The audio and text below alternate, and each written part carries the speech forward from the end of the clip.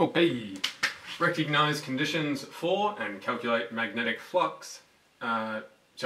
Recognize conditions for and calculate magnetic flux and induced voltage.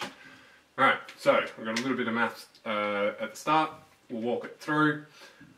This part is all 4-1, this part's 4-2. We're going to kind of touch on 4-3 at the end, but that's just because, unsurprisingly, 4-2 leads into 4-3. So, we've got this new fancy symbol, another Greek symbol, capital phi.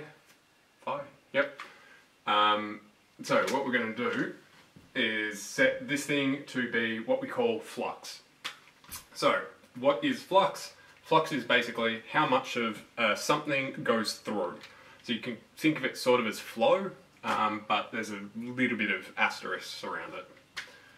So, what we're going to do, B we already know from before is magnetic field strength. A is just going to be an area, and then this cos theta term we can ignore if things are perpendicular or parallel, but that'll come in at the end, so I'll add that in last. Alright, well, magnetic fields are measured in Tesla, areas in meters squared.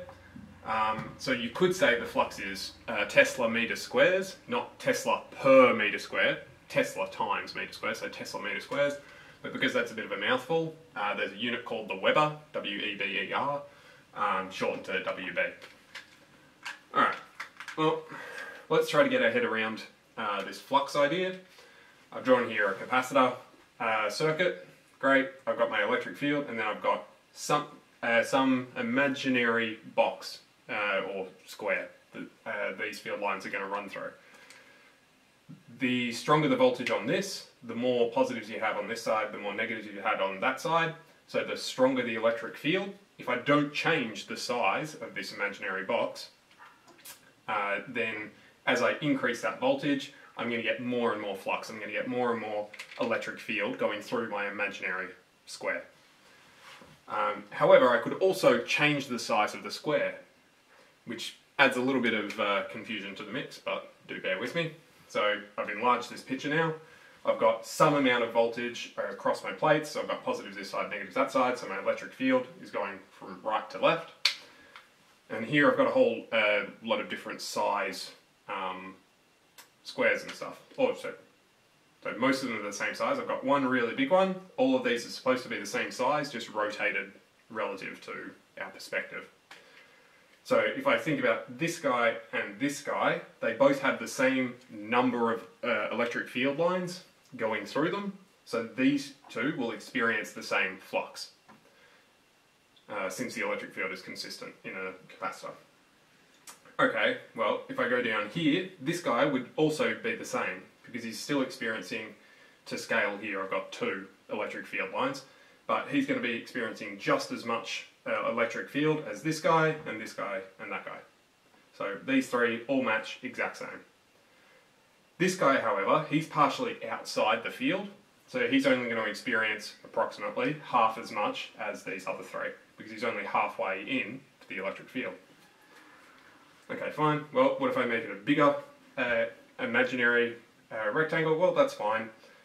This thing's going to experience roughly, well, a bit more than double, 5 to 2, roughly. So if I make my imaginary thing bigger, it's possible if everywhere in there experiences the same flux density, then the whole thing will experience a total greater flux. So he's got more field lines going through him, he'll experience more flux. Okay, well, what if we make the thing totally flat? Well, if it's totally flat, the field lines aren't really going into it. So this guy is going to experience zero flux. So even though the square is sort of in the field, because it's flat to the field, it's not actually going through that. It doesn't have an area for the lines to come into because it's perfectly flat. So this is going to experience nothing. This guy is going to experience somewhere between nothing and one of these guys because he's at 45 degrees. Cool, and that's where your angle thing comes in. So if you're perfectly perpendicular, so these are my field lines, they're perpendicular to my imaginary rectangle, that's fine. I'll just experience B times A, so whatever the field strength is, multiplied by however big I make this imaginary rectangle, that's how big the flux is through that rectangle. But if I start changing the angle, right? For the same size box that I've got, I'm going to get less and less lines through, because if I've got here some of them that were just barely clipping the top, now they'll miss, and the same with the bottom, they'll just miss. So that's what that term takes care of. And if I go all the way down to there, my fingers do have some depth, but this is supposed to represent a perfect, infinitesimally thin rectangle, so none of the lines will actually go through it, so it'll miss everything. That's that guy. Okay. So that's drawn with electric field, but it doesn't have to be electric field, it could be magnetic field, and overwhelmingly that's what we're going to deal with. We're going to deal with magnetic flux for this. So this was drawn with an electric field just to get the idea of flux. We want to deal with magnetic flux overwhelmingly, which is what we actually use this equation for. So I've got my magnet. If I draw my imaginary rectangles around this thing, this guy, and this guy were supposed to be the exact same shape, but I've struggled to draw it. These guys, all the field lines go through this, all the field lines go through this. Even though this is right to left, it doesn't matter, all of them are still going through. Same with this, remember, there's still the magnetic field in the magnet. So these three would all experience the exact same. These two out here, these are only going to catch the ones that go above, this one's only going to catch the ones that go below, so these would be, if they were the same area, these would be half as much flux as these other three. Beautiful. Alright. This is just supposed to be a drawing for this cos theta. If we think of the field lines going from right to left, so those are my field lines coming right to left. If I've got some imaginary rectangle, like I said before, if it's square on, that's great. That means that my imaginary rectangle and my field lines are at 90 degrees. Cool. Cos of 90 degrees is 1. Oh, sorry, I misspoke there. Let me start that again. So if they're at 90 degrees to each other, that's great. That means we get the maximum possible flux. However, the way this measures is the angle this is said to be on relative to the field lines is if I was to put an arrow out from the imaginary rectangle. So I've got my imaginary rectangle there, I can put my arrow either this way or that way, it doesn't actually matter. My field lines are pointing in the same direction as it, or exactly opposite. If it's exactly opposite, that's just a matter of you've got a negative in there, so you can flip things around depending on what you're doing with it. So they're in total agreement about which way things are going, either left, right. They're not talking about ups, downs at all. So that's great. If we're on that angle, so now my plane, my rectangle, exactly lines up with these lines, which means they'll all miss. Remember, we say that this thing, we put an arrow on that, so the arrow for the plane is straight up or down. These are all running perfect left-right. There is no agreement whatsoever. So that's going to end up with zero flux because there's nothing actually going through the rectangle. And anything in between, so say this was at 30 degrees to the horizontal, that way, my arrow is going to be up here. Okay. The angle between my field lines and the arrow that comes off my rectangle, that's the angle theta. That's what I've tried to draw there. It's got this same picture in your textbook as well. It's not the cleanest thing to try and draw because you're trying to talk about three-dimensional objects on a 2D plane. Hopefully the hand thing helped a bit. If not, obviously ask away. Beautiful, good, done. That's that. Okay. Next thing. From last time, last topic, we ended up that the force acting on a electrically charged object by a magnetic field was equal to the charge of the object multiplied by the velocity of the object moving through that field times by the strength of that field. So F equals QVB. We also know from before that work equals force times distance. Great. If we combine these things, we'll notice that force, so I can cram all of this into there, so we get work is the same as QVB times D. Great. There's one slight thing that gets changed on most formula sheets. Instead of talking about distances, it now talks about the length of an object, so that D turns into an L, and this will be the formula you find. So that just tells us the work done by an object or by the field, depending on which way the work is going, or in other words, the energy transferred. is equal to the charge of the object multiplied by the velocity of the object multiplied by the strength of the field it's moving through multiplied by the length of the object. Go. Since we've got voltage we described as the amount of energy per charge, we can, because energy is in joules and work is in joules, we can think of that as work per charge. So in order to make an electric charge move through, we need to do work on it. So that's why we can make that switch. From that, we know from, what do we know this? From last time we know that the voltage equal the charge multiplied by the velocity of that charge moving through a field multiplied by the strength of that field multiplied by the length of that object, which was this guy for work, so that's that guy, has been slotted in per charge, so divided by Q, those Q's will cancel. So the voltage that an object will experience as it moves through some electric charge, so the velocity multiplied by the strength of the magnetic force that it's magnetic field that it's moving through, multiplied by the length of that object. So that's a whole lot of math. The good thing is you don't have to be able to rederive those by yourself. That's on your formula sheet, and that's on your formula sheet. Incidentally, this will sometimes be this little curvy E. It's the exact same thing as far as we're concerned for now. You're welcome to flick through to get the nuances of it, but it may well just confuse you more than anything else, so don't be too terribly alarmed by it. Whenever you see this guy, you're almost always dealing with volts. Perfect. Alright, this thing would be helped a lot by a bit of an explanation. Okay, or a diagram rather. So I've got a north magnetic pole and a south magnetic pole. So I've got my magnetic field lines pointing down. Great, I've got some metal rod that I'm going to move through. So if I had a north pole here, a south pole there, my rod is just going across like that. However, to try to give this some perspective, I've had to tilt it so that I can actually draw it onto a day.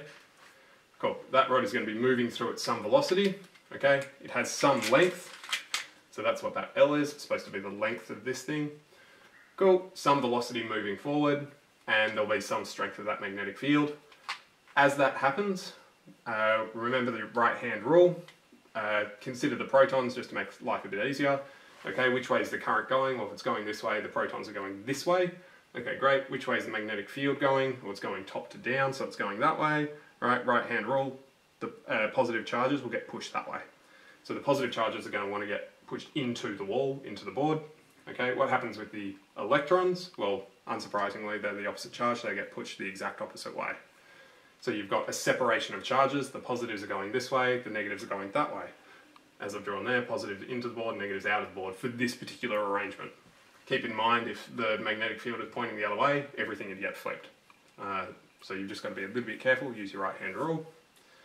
If you want to know exactly what the voltage is from the ends of the rod, you're chucking it in this guy. So long as you know how fast the rod is moving, what the strength of the magnetic field is, and how long the rod is, you can figure out what the voltage across there, the potential difference is. Beautiful, that's 4.1. 4.2 is just one extra little bit. So voltage is going to equal all of this stuff. N is the number of loops, we'll come back to that. We've got this d phi dt. If you know calculus, you know what that's saying. If you don't know calculus, that's fine. We're going to approximate this for this subject anyway. The change in phi divided by the change in t. Okay, remembering that phi was magnetic flux and t is going to be time. Again, we're going to have flux in Webers, time in seconds because SI units, and voltage in volts, unsurprisingly. Cool, I'll come back. Oh, the n is just the number of loops, so I might as well do it now before I forget. So if I've got one of these imaginary squares, I'm going to make that out of a wire. Cool, I could have just one loop of wire, or I could have two, or I could have as many loops as I want. So that n just says, oh okay, you've got this effect, but you've got the wire looping around, so you've got to multiply the effect for however many laps you're going to do. That's all the n does. So it should be a nice multiple of 1, so it should be an integer, positive integer. Great. So I've got my I've got my loop of wire here. I'm just going to make it one single loop for this drawing. I've made them squares just because that's commonly the way they'll give them to you in the text. Great. This is going to progress through this field and out the other side. So time A is where I'm starting, time G is where I'm ending. Okay, well, let's think about what's happening. What's the flux in the first one? Alright, well, I've got no magnetic field out here, so I've got no magnetic flux. Okay, I move to time B, I've partially inside the field now. Okay, so I've increased slightly. Great. I've moved to time C. Now I'm completely in the field. I'll denote that with a double plus. So I'm completely in the field. Great. I'm still completely in the field. Double plus. Still completely in the field. F. Okay, I've started to move out. I'm still partially in the field though.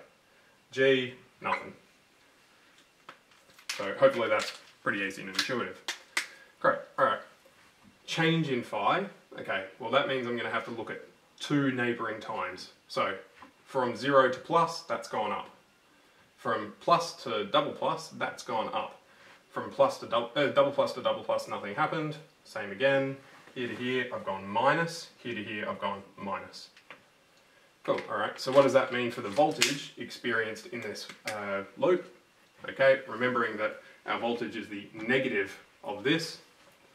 So this would be a negative voltage, no voltage, no voltage, positive voltage, positive voltage. Now this, just looking at it, is not the most obvious thing in the world. So you've got this thing going through, it's got nothing happening originally because nothing's changing. Cool, as we move in here, now we've got a change. Okay, so that means we'll increase the flux, which means we're going to get a negative voltage, depending on which way you define as positive and negative. Cool, as we move through, cool, I'm getting more flux into it, so I'm still going to have this negative voltage, but then it stabilizes, so the voltage will die off, so back down to 0. I'm now losing flux, so now the voltage will increase. I'm still losing flux, voltage increases, so stays at that increased level, and then comes out, so I'm going to lose voltage again, it comes out, so I've got a positive voltage. If I leave it out here, then my change in flux would be 0. Yep, change in flux would be 0, so let's just make an extra stage. Another one out here. Cool.